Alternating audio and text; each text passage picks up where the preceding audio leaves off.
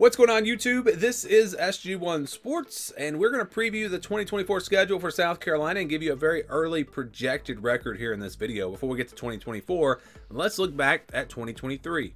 Here was the schedule for last season for South Carolina.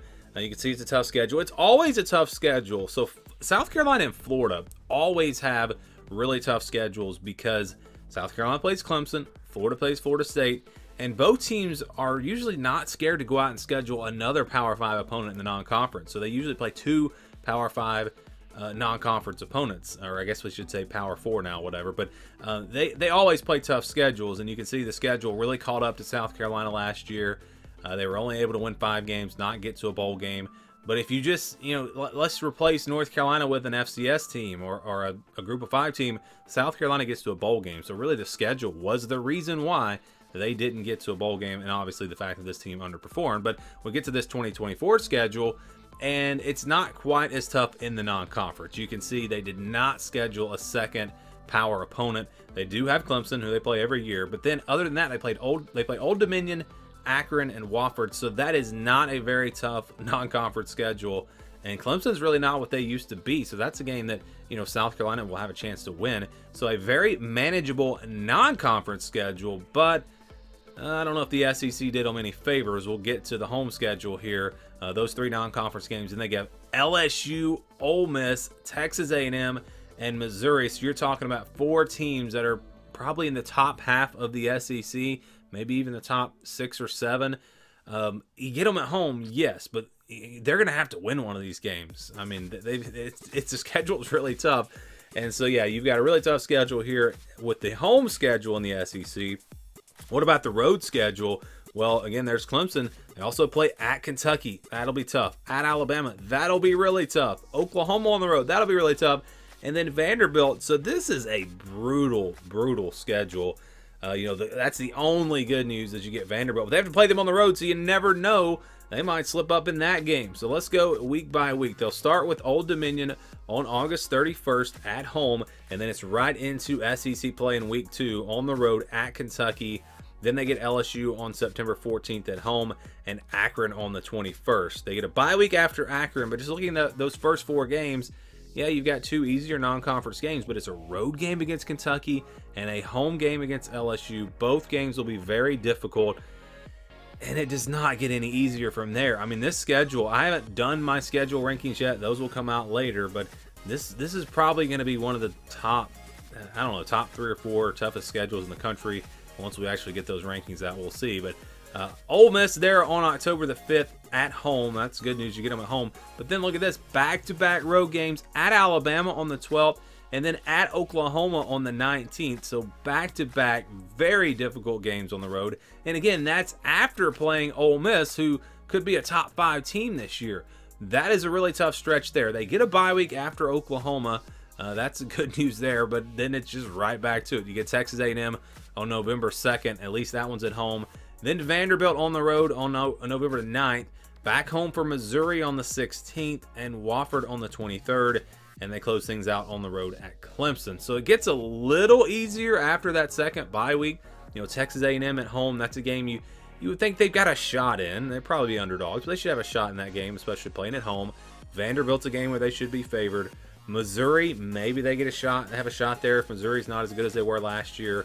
And then Wofford and Clemson. So that last stretch is not horrible, but I'm telling you, the 3-game stretch from Ole Miss to Oklahoma, that's about as tough as it gets. We're talking about 2 top 8 teams in Ole Miss and Alabama. Oklahoma maybe a top 12, top 15 type team. So a really tough stretch there. And again, they get into SEC play week 2 against Kentucky. So this is overall just a really, really tough schedule. Got to be one of the toughest in the country. It's gonna make it tough for South Carolina again to get to a bowl game. I mean, you look at Old Dominion, you look at Akron, you look at Wofford, those 3 games, and you look at Vanderbilt. And let's say they'll be favored in that game. There's 4 games where they, those are 4 wins I think you can probably get. But then where do you go for a 5th and 6th win? They're going to have to go on the road and beat a Kentucky. They're going to have to upset Missouri or Texas A&M or upset Clemson. This is a really tough schedule, and I think it's going to make it really tough once again for for South Carolina to get to a bowl game. You can see, of course, a 5-7 record for South Carolina. Our projection had them at 7-5. My personal prediction was 6-6. Athlon had them at 7-5. The over/under was at 6.5. I actually wanted to pick this team to go 5-7, but you know, seeing the other predictions at 7-5, you know, knowing what they had coming back on offense with Spencer Rattler at quarterback, and I couldn't pull the trigger on 5-7 because I didn't want to look stupid. Well, I would have been right on the money if I'd gone with 5-7. I wound up picking them to beat Clemson, really just to get them to 6-6. Of course, if I had gone the other way, then I would have been further off on Clemson. But anyways, South Carolina, very disappointing last year. And again, they were below the projections, a game and a half under the over/under, which at least I was on the right side of that with my prediction. But again, our projection was higher. They had them at 7-5, and that's what Athlon predicted as well. We'll see what the projections look like this year. Again, here's the schedule. This is the scale that we use. So if it's under 20, over 80, these are games that are pretty much guaranteed wins or losses. 20-29, 71-80, games where I think the spread will be double digits. Team's going to be a pretty clear favorite by a decent amount. And then 30-39, 61-70, games where I think it's going to be much closer, more like a touchdown spread. And then your 50-50 games will be in the white. These are games that could really go either way. And so we'll start with the easy wins. They do have 3 of them, so that's the good news. If they had this non-conference schedule last season, they would have gone 6-6 and would have made it to a bowl game. And of course, they played North Carolina in the non-conference.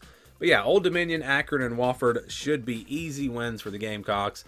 Just don't see them having any problem in any of those games. Although Old Dominion, you know, I don't really know much about them for this upcoming season, but I know they have won some decent games in the past, so who knows. But I think that's one where South Carolina should take care of business. So you've got 3 wins there that you can pretty much count on. That's the good news. Now we get to the rest of the schedule where, honestly, I don't think they're going to be favored. They might be favored in one more game. I think that's probably about it. I think Kentucky, LSU, Missouri, and Clemson, these are all games where they're going to be underdogs by about a touchdown, and honestly, maybe more than that. This is just with the formula that we use. So Kentucky isn't a tier above South Carolina in my tier system, plus the game is on the road. That's why this one's in the yellow. LSU, that's obviously going to be a tough one, but it's at home. LSU and Missouri at home, that's what keeps these games in the yellow instead of in the orange. Home field advantage is obviously very big, and South Carolina has a great home field advantage. And then Clemson on the road, that'll be a tough one there to close out the season, but it's not impossible. It's a rivalry game. Anything can happen. But I do think South Carolina will clearly be underdogs in these games, but again, not by a lot, but they will be underdogs in all 4 of these games. And then the games where I think they'll be even bigger underdogs, Ole Miss and Oklahoma. I think you're probably talking about double-digit underdogs in both of these games. I've got Ole Miss as a Tier 1 team. I think Ole Miss is going to be that good. Oklahoma, not a Tier 1 team, but this one is on the road. That's why it is in the orange. If this was a home game, then it would be in the yellow. But these games are obviously going to be very tough, and it's you know, it's hard to imagine South Carolina winning either one of those games. And I'm going to go ahead and say they have no chance against Alabama. It's on the road. This is still, I know Nick Saban's gone, but it's still a really talented team. This is still a top-tier team, and I don't see South Carolina really competing in that game. If it was at home, it'd be in the orange, and you'd say maybe they've got a chance, but on the road, no, I just don't think so. And then that's going to leave Texas A&M and Vanderbilt, and these are the 50-50 games.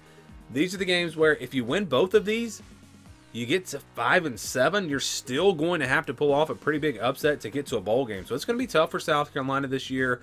I think Texas A&M is a better team. I think they'll be favored, but home field advantage again makes this one close, and I think South Carolina has a chance to get that win. And I would even, so I have a formula that I use, and I stick with that. But if I was giving you my personal just kind of predictions here, I would probably put Texas A&M in the yellow, and I would put Vanderbilt in the pink or the purple, because I think that I do think South Carolina should be favored by about a touchdown in that game if I was just going by that. And I think Texas A&M probably will be favored by about a touchdown. But again, with the formula that we use, Texas A&M is just in one tier above South Carolina. Home field advantage swings that down to a 50-50 game. And I have South Carolina in a tier above Vanderbilt because it's on the road. That swings that one down to a 50-50 game. Hopefully that makes sense. But anyways, it's a tough schedule, obviously, and only 3 games. I think 4 games where they'll be favored. I do think they'll be favored against Vanderbilt, even if it is only a field goal. That means they're going to have to pull off some upsets just to get to a bowl game. But the odds would say, you know, if you've got, let's just say 3 games in the yellow, which they've got 4. If you've got 3 games in the yellow, odds would say you're going to pull off a win in one of those games. And they've got 4 of them. So maybe they could pull off 2 wins. Maybe they could get to potentially a bowl game, or maybe they beat Texas A&M, win one of the games in the yellow, beat Vanderbilt. You know, there are different ways for them to get there, but that is the projection actually, 6-6. That's where South Carolina is projected with our formula, getting to a bowl game, but I think it's going to be tough. This team's going to have to improve from where they were last year if they're going to beat a team like Kentucky or LSU or Missouri or Clemson or even Texas A&M. So I think it's going to be tough for them to get to a bowl game. Not impossible. Our projection does say that they'll do it, though, as it's got the Gamecocks at 6-6. Do you agree? Do you disagree? What are your projections and your thoughts on this team? Let me know down in the comments below.